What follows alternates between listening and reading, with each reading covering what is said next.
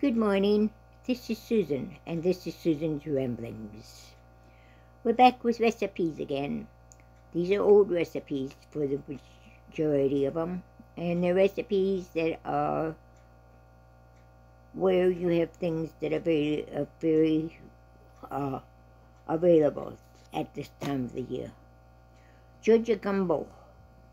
4 slices of bacon, 1 large onion chopped, 2 cups of fresh tomatoes peeled and chopped, 2 cups of fresh cooked corn, 2 cups of okra chopped, 1 tablespoon of sugar, salt and pepper to taste.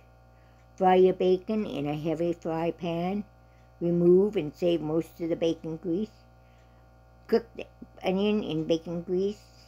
Add the remaining ingredients and cook until thick enough to eat with a fork. Georgia gumbo, 1950 recipe. 1913 carrot marmalade. Scald and rub the skins from the carrots. Put carrots through a food processor. No, they didn't have a food processor at that time. They used a meat grinder. For each pint of pulp, add milk juice and rind from 1 lemon. For each mixture of carrot pulp and lemon, pour 3 2/3 cup sugar over. Let it stand overnight. In the morning, boil until clear and adheres well cooked. Ladle into jelly jars and water bath 10 minutes. Yes, I know I've changed the directions here. They didn't do that in 1913, okay? Black bean and sausage soup. 4 cans of black beans, rinsed and drained. 8 cups of beef stock. 2 pounds of boneless ham cut into chunks. 2 pounds of Italian sausage cut into chunks. 2 pounds of smoked sausage cut into chunks. 2 pints of cherry tomatoes. 2 onions chopped. 2 green peppers chopped. 2 teaspoons of red pepper flakes. My mouth is not working today. 6 tablespoons of minced garlic. 1/4 teaspoon of grated orange peel. Chopped cilantro or parsley to taste, and lime juice to taste, which is optional. Combine all ingredients in a large stock pan. Bring to a boil and turn off. Ladle in the jars with a 1-inch headspace. Pressure cook your pints 75 minutes or your quarts 90 minutes. Instead of cans of black beans here, I would use dry beans. That's the way I work, okay? Sausage, cabbage, and vegetable soup. 2.5 pounds of Italian sausage cut into chunks. 1 head of cabbage sliced thin. 3/4 cups of carrots sliced. 5 garlic cloves chopped. 1.5 cups of apple juice. 3 Granny Smith apples peeled and chopped. 4 tablespoons of vinegar. 3 tomatoes peeled and chopped, and salt and pepper to taste. Put all ingredients in a large stock pan. Bring to a boil. Reduce heat. Simmer for 15 minutes. You ladle in the jars with 1-inch headspace. Pressure cook pints 75 minutes and quarts 90 minutes. I make a lot of soups and I can them because they're an easy meal. I just have to open up the jar and I've got my add some bread and maybe a salad, and I've got my excuse me, I've got my meal. Hot dog chili. This one sounds good.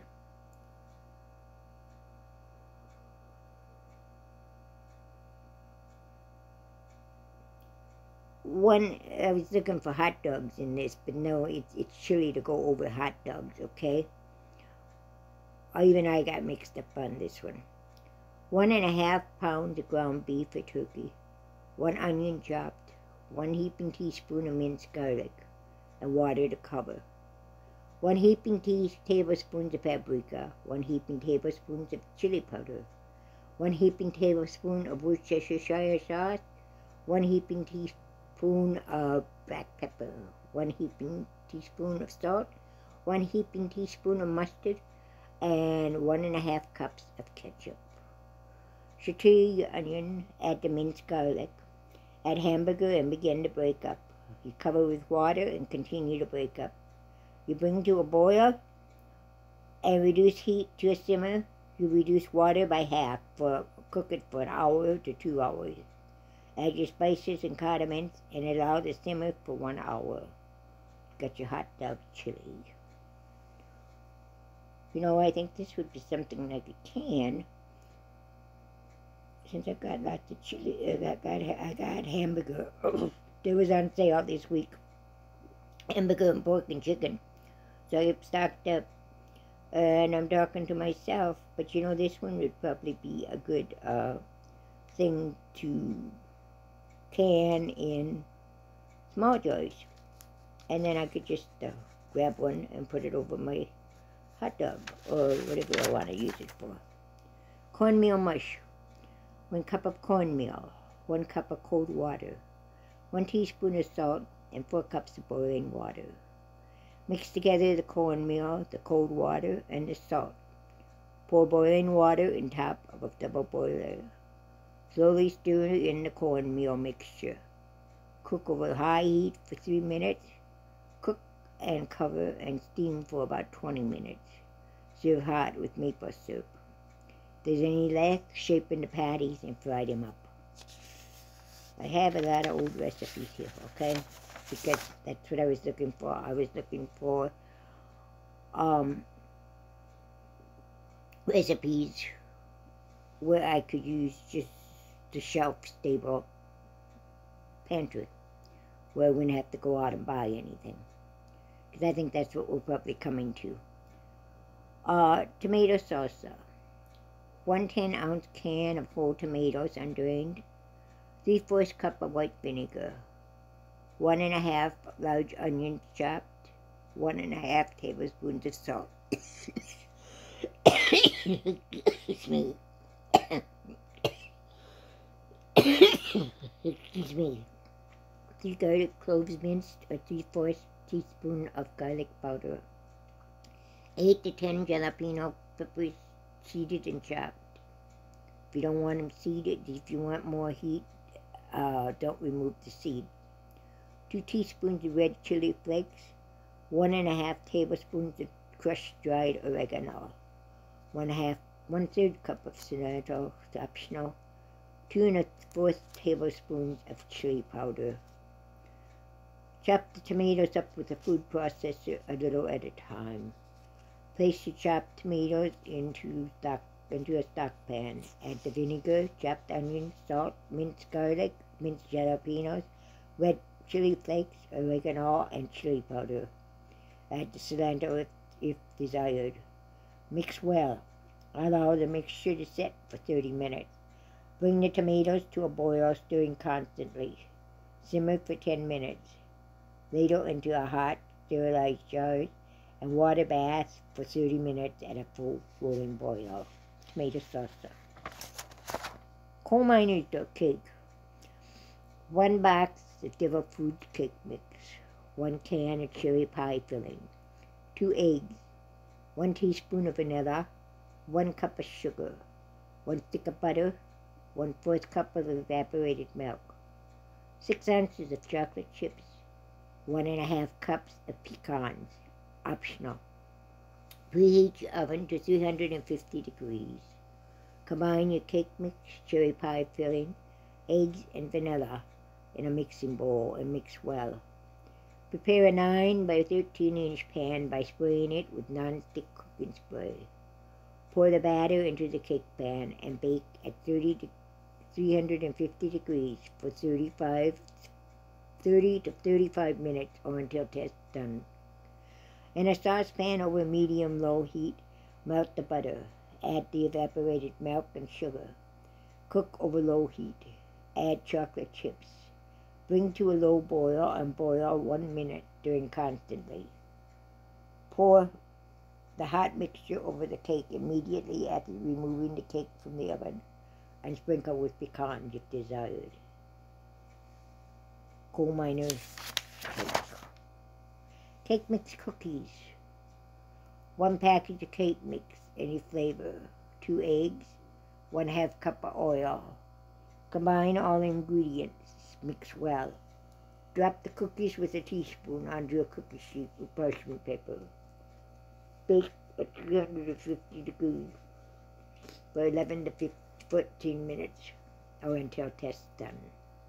We like to do snickerdoodles by that time. My white cake mix or yellow cake mix, and then with the cinnamon topping on top. Fudge sauce.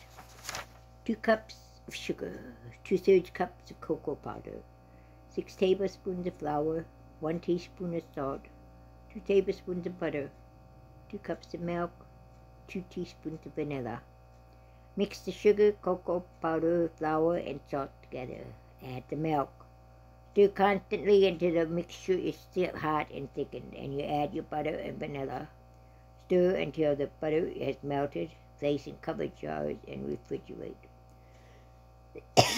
Use on your ice cream or any other fruit. Sweet and sour sauce. 3/4 cup sugar. 4 tablespoons of ketchup. 1/2 cup of white vinegar. 1 tablespoon of soy sauce. 1 teaspoon of garlic salt. Mix all ingredients together in a small saucepan. Heat over medium-high heat until thoroughly heated and thickened. Sweet and sour sauce. Bean, ham, and veggie soup. 2 pounds of beans soaked overnight. And a note here, I use pinto beans. 1 large can of diced tomatoes undrained. That would be 28 ounces. I use a quart of my home canned tomatoes. 1 8-ounce can of tomato sauce. 1 can of cream-style corn. 1 can of whole kernel corn. 1 onion diced. 2 carrots diced. 1 smoked turkey leg. 2 smoked ham hocks. 2 chicken bouillon cubes or the tomato chicken cubes. Water to cover all ingredients. You got 16 to 20 cups. Parsley to taste. Minced garlic to taste. Thyme to taste, and basil to taste. Soak the beans overnight with enough water to cover all. In the morning, drain the beans well with fresh water. Drain the beans, rinse well with fresh water, and cover the beans again with fresh water. Add the remaining ingredients with enough water to cover all. Cook until the beans and the meat is done. Remove the meat from the beans and remove the meat from the bones. Return meat back to the soup and ladle into hot, sterilized jars. Pressure can pints 75 minutes and quarts 90 minutes.